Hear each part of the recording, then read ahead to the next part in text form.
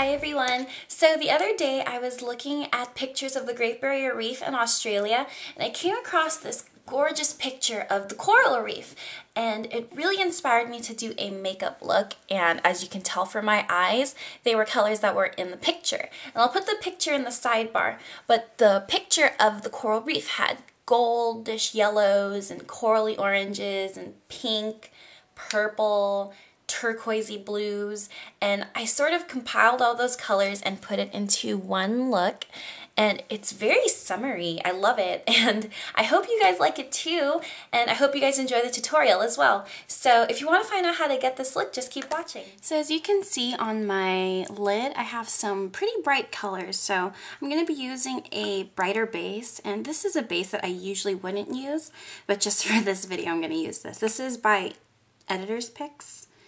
And this is called the Incredible Eye Primer. And this is a lot lighter than my skin tone, as you can see. So I'm going to put that on the lid. And this is a really strong primer, so I'm barely going to dip my finger in there. Maybe like that much is going to cover my eye. And I'm going to focus most of the primer on my lid, and then I'm going to blend it up towards my crease. And just a little bit on the lower lash line. So I'm going to take an eyeshadow brush and I'm going to go in with this gold color that I have on this eye, and this is Goldmine by MAC, and mine's like hitting pan. So I'm going to take this on my brush and I'll work it in the brush, and then I'm going to tap it off.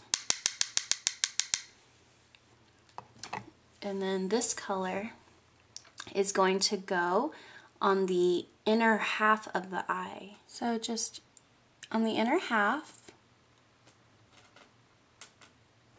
And then we're going to go to our coral color, like a corally orange color.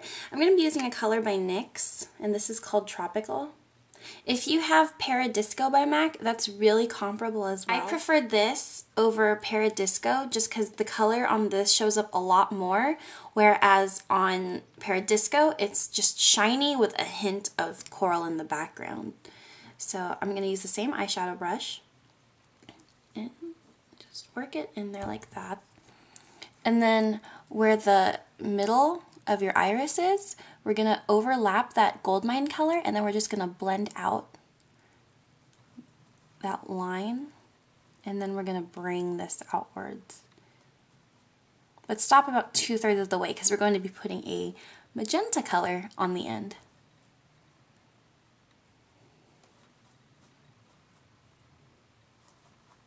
The magenta color I'm going to be using is by MAC, and this is called Hepcat.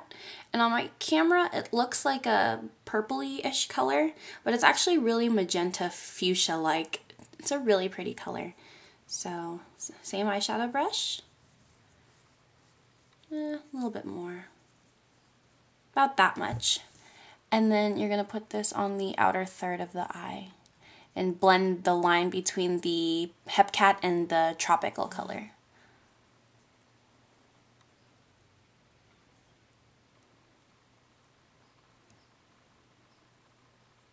Okay, so we're done with this brush, and I'm going to move on to a fluffy brush, and this is a MAC 224.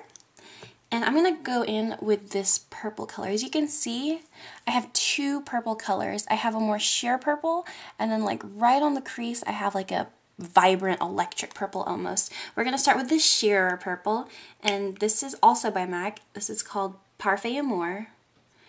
And then I'm just going to swirl my brush in there. And I'm going to flick off the excess. And then I'm going to focus this color on the crease and then work it upwards slightly. So I'm using really light pressure. And then just keep building it upwards. Like so. So now we're going to add the more vibrant purple. You can still use your 224 if you want to, but I'm going to go into a more dense blending brush. This is a MAC 217. And I'm going to go to my Book of Shadows from Alice in Wonderland. And I'm going to take the very first color up there. It's called Underland. And I'm going to slightly dip it in the tip. And I'm going to build on this color because this color is really strong. So I'm going to start off with like that much maybe. And then this is going to go right in the crease. But I'm not going to bring it upwards like I did with the Parfait Amour.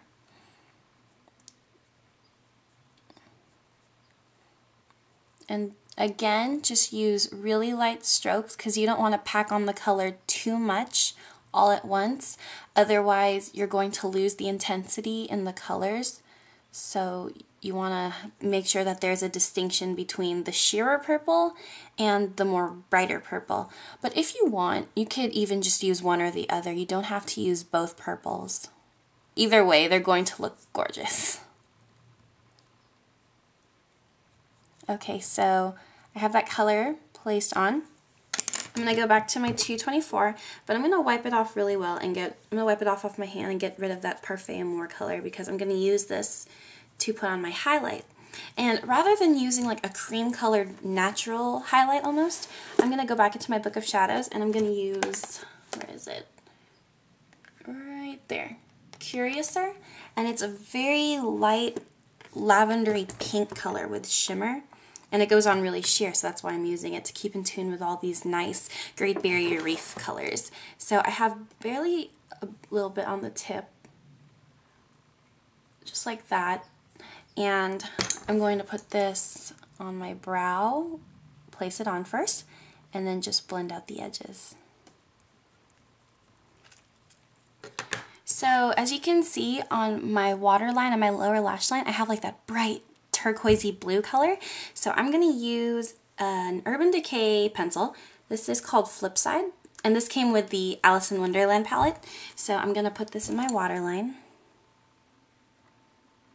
And to brighten up the color at the bottom, I'm going to go back into my palette again, and I'm going to take the second color, which is called Alice. Really bright blue. It reminds me of summer. It's beautiful. And I'm just taking some on an angled brush. Then I'm going to run this right below the lower lash line. Now I'm going to wipe off my brush because I'm going to line my upper lash line with a black eyeshadow. And I'm just going to use the black from the palette. This is called Jabberwocky. But you can line your upper lash line with whatever you want to. You can use liquid liner, you can use gel liner, pencil. But I'm going to be using black eyeshadow today just because I have the palette in front of me, so it's the most accessible. I'm going to make a really thin line because I don't want it to be so bold to where the colors start to get kind of washed out, or you know, they don't have the most focus. So I'm just going to be as close to my lash line as I can and then just sort of stamp it on. Just like that. Like really thin line.